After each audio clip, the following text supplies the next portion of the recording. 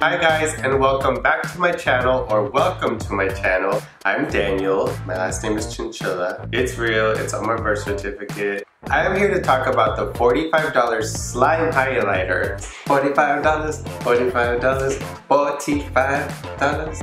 That is the Givenchy, however you say it. But it sounds fancy, so whatever. The Givenchy Beauty's Memoir de Form Highlighter casts the skin in a whole new light with just a swipe of the fingertip. Packed with pink-hued micro pearls, this blendable gel, aka slime, will quickly boost your complexion's natural radiance. It says suitable for all skin types and tones, which honestly, I think everything says that nowadays, and I'm gonna put it to the test and make sure that that's true. Apply the formula with the fingertips over tops of the cheekbones, along the T-zone, and on the Cupid's bow. It says it's made in France, so it's probably good. So here's the highlighter. Pretty packaging. Look how pink it is. It is 1.05 ounces, which means it's actually a lot of product. Ooh. I'm kind of pretending that I didn't already open this and feel it, just for you guys. Ooh, I've never seen this. Smells like roses and flowers, not in an obnoxious way. Like, it's pretty. If you don't like fragrance products, this isn't for you because it's for sure fragranced. The gel, aka slime highlighter, look at how it moves. Ooh.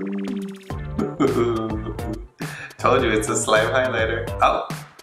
It almost fell all over the table. I would have been so mad. But it is a $45 slime highlighter. So this better change lives. It better do all kinds of wonders. It better save humanity. Save us from ourselves. So I'm gonna put this to the test and see if it's suitable for all skin tones, if it looks good on my skin tone since I'm a brownie. I'm gonna feel the formula. I'm really curious as to see how this lays on the skin. So, it is, wow. You know what it's like? It's like Jello. You know Jello, the kind you eat? You know how it's like, I put a tiny bit on my finger, not a lot. And I already have concealer on my face. I use the Tarte Shape Tape Concealer. Whoa. It's supposed to put it, oh, it feels cold.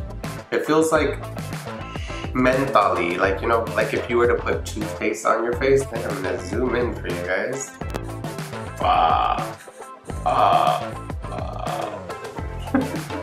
So far, not impressed. I'm not even gonna lie. It's very cakey looking on my complexion. So anybody my complexion or darker, this is probably not for you because it does look a little bit too like silvery white, which in my opinion isn't a good thing because whenever I use highlighters on clients, I tend to go for more of the like gold pigments, especially if you're like my color or darker. If you're a lighter complexion, you can go with more of a silver, but I feel like for warmer complexions, it looks better if you have more of a gold highlighter on. It suits the skin tone a little better and it looks more natural. It doesn't have like that cakey look on it. Just my preference. Don't get mad at me. Don't yell at me. It's just my preference. Calm down. Once I blended it in good, aka took most of it off, it's fine. I'm going to use it more as a primer because I'm thinking that it's dry, but I can still kind of feel it there. This is good for someone who wants more of like a glow, like not a highlight, but more of like a healthy skin glow. It's not good for someone who wants to look like super highlighted and like, you know, see you from space type of thing. It's probably not right. I'm going to use this Joye Skinny Dip Highlighter. Woo, now you can see it. I'm using this with the Sigma High Cheekbone Highlighter brush. Let's see if layering it helps. Wow, the highlighter grabbed onto the slime highlighter, which is usually a good thing because it means it's gonna stay on your skin and like not come off like ever.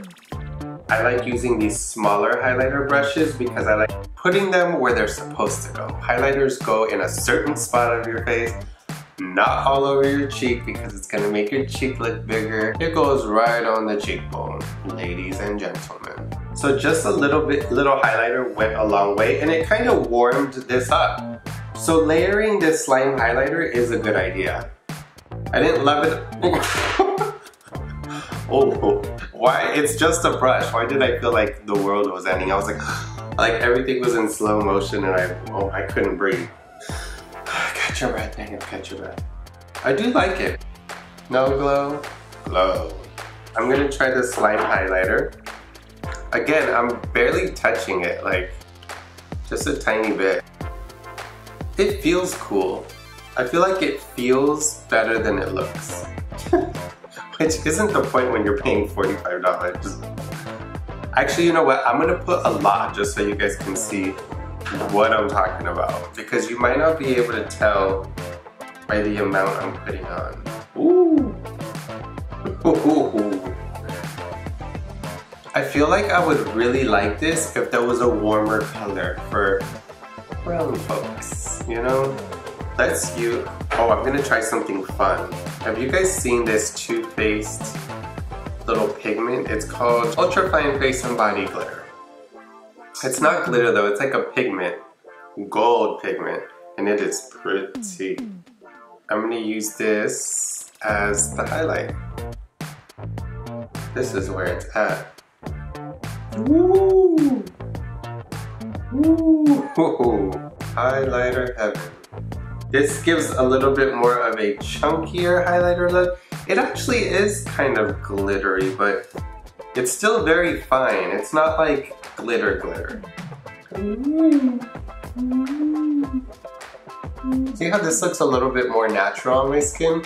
It's because it's gold. When someone is like my complexion or deeper and you put a gold highlighter, because of our undertones, it looks more natural. See how this is a little bit more soft, more like sun-kissed? And this is more like white, right? Because this one is a little bit more silvery. Now let's try the Becca Champagne Pop. I'm sure you guys have heard of this.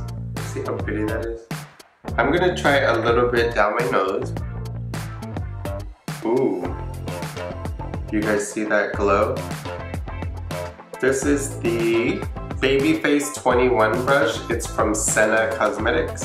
This is also one of my favorite highlighting brushes because look how round it is and small, so it allows you to really just kind of be precise. Ooh. I'm not mad at this slime highlighter when it's layered.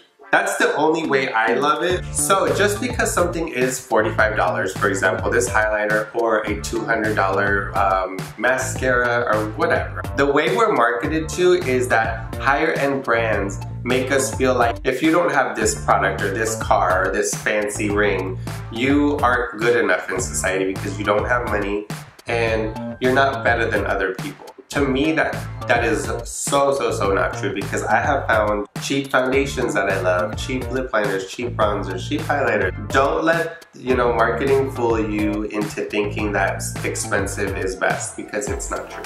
Use what's good for you, use what you love. If you love a $2 mascara and it works great on you, then guess what? That mascara is amazing. End rant. Boom. Actually, I want you guys to kind of tell me what products you guys have that are cheap or inexpensive that you love. Write them down below so that I can buy them, or I can tell you oh my god, I love that also. So again, not my favorite thing. I'm gonna call this a slime primer because I liked it once I put a highlighter over it. It really made the highlighter pop, but it wasn't a highlighter on its own. Okay, let me know what you want to see videos of or what products you want me to review because I want to do this regularly because I love it.